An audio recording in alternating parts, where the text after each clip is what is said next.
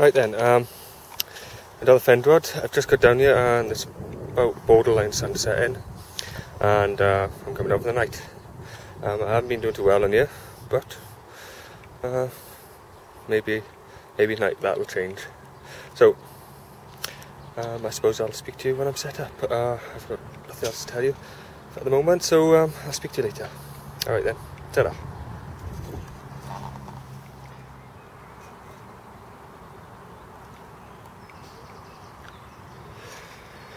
Right, so I got the rods out. Picking off the two main features I fished to before. Got one, well, camera's by there we are. There's a little post sticking up there, and there's all sort of branches sticking around it. So I dropped it probably 3 meters in front of there, because I don't know how snaggy it is close up, because I haven't seen that twig there before, so there might be half a tree in there, you never know. And I virtually, where that island is, dropped it in off the side there, and that was a pretty close cast, so pretty pleased with that. There is a bit of a siltweed problem but there, so I've put I threaded a bag down the actual rig over the hook. I found that PVA foam, yeah, it's good, it keeps it out, but it does if you're leaving it overnight. Well, if you leave it 3 or 4 hours, you're always going to get siltweed on the hook. You can't really do much about it. But I got the rods out, so there's every chance I can catch a fish now. All I got to do now is slap the bivvy up and get the bed up and make sure that I'm comfortable for the night, so that even if I do blank, I get a good night's sleep so I can get to work in the morning. So I shall see you later, I hope. Alright then, ta-da.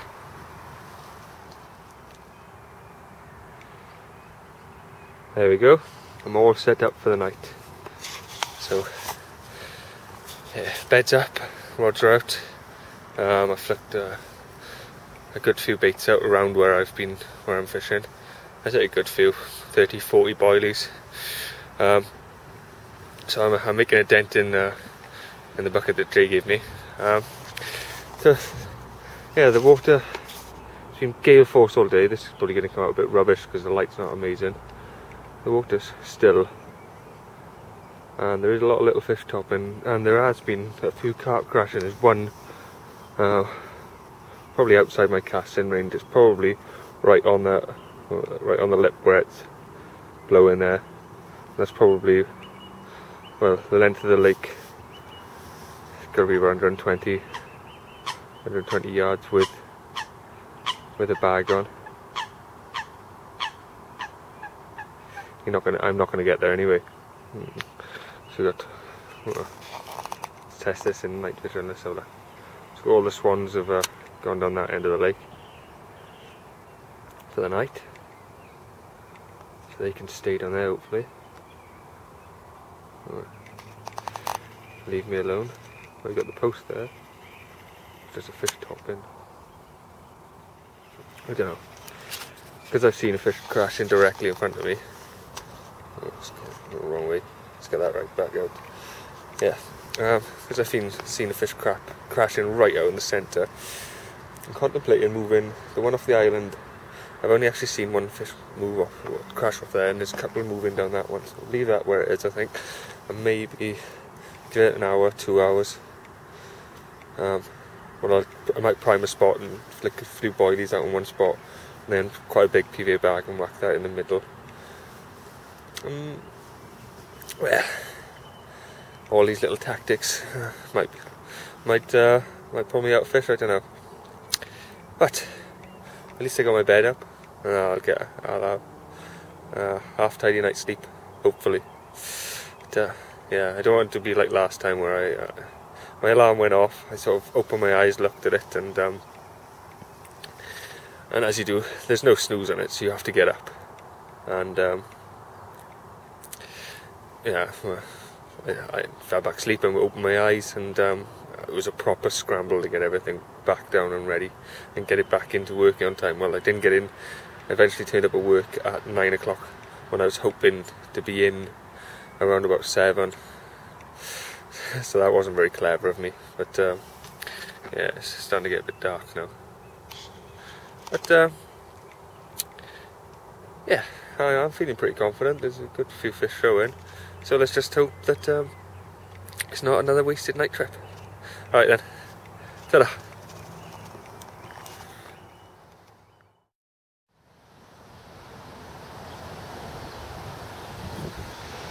There we go, no nighttime action. So, packing up ready to go to work. I had nothing. I did have a few knocks, and I was having knocks regularly through the night. I did check the rigs about 4 this morning, and they were both totally caked in this like siltweed. So I just put them back out with other bags. I didn't put them out too far because I didn't want to sort of like tangle anything.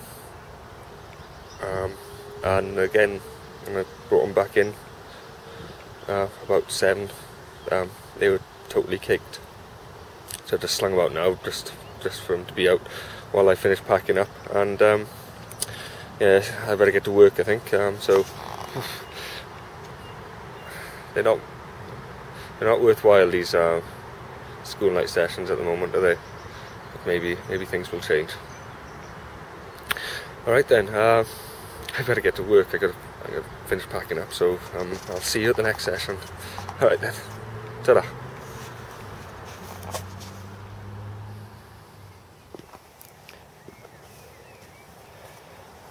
Right, so I've just got down here. I managed to throw a single rod out. I don't know, just before I put the bivvy up. So the bivvy's up. Nothing's in it. It's starting to drizzle. So I've got to get this stuff in there pretty quickly. Yeah, it's another quick overnighter on the fend rod. It's bank holiday Monday tomorrow. I've got a lot to do tomorrow because it's William's first birthday on Tuesday. So and I'm in charge of the food. So we invited a lot of kids round, so I'm going to be prepping lots of food, sandwiches, cakes, jellies, whatever.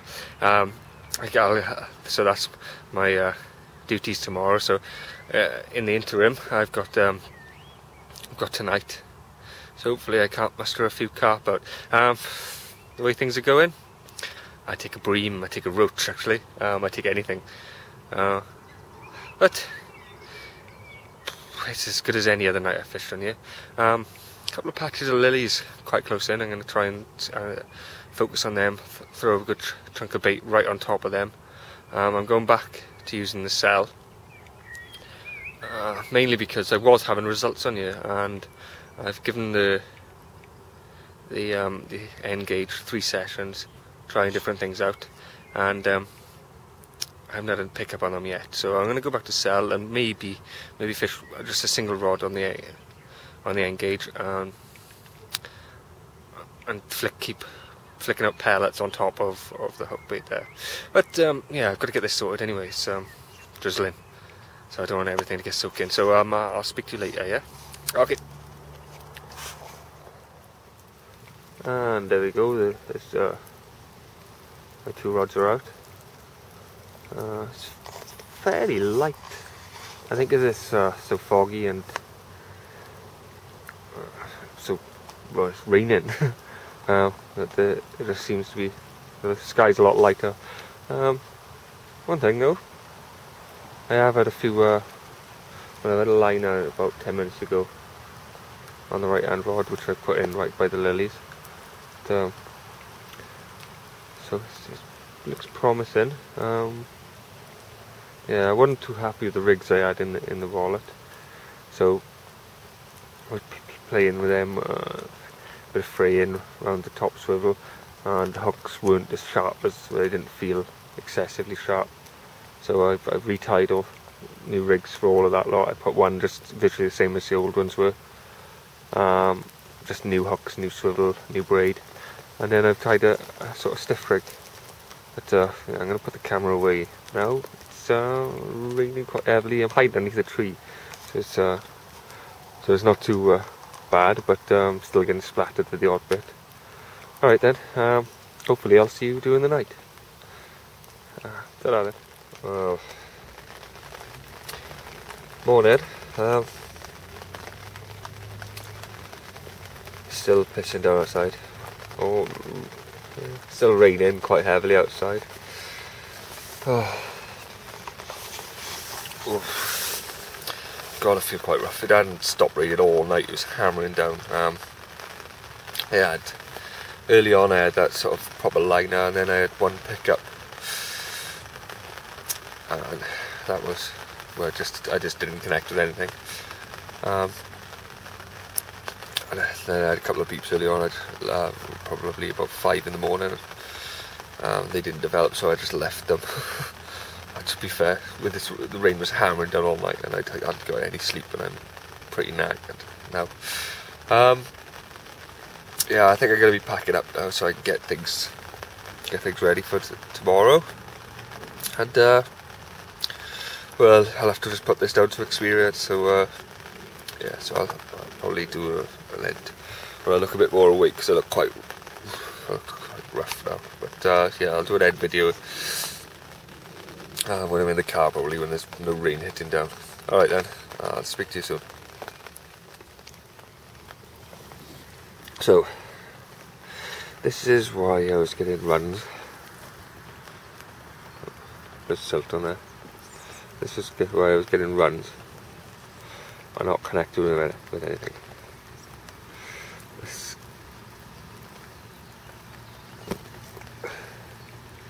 This blanket weed, silt or whatever, siltweed. There's still traces on the hook. So, evil weed.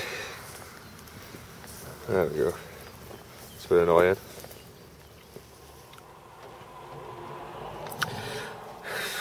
Ooh, I look a bit more awake now anyway.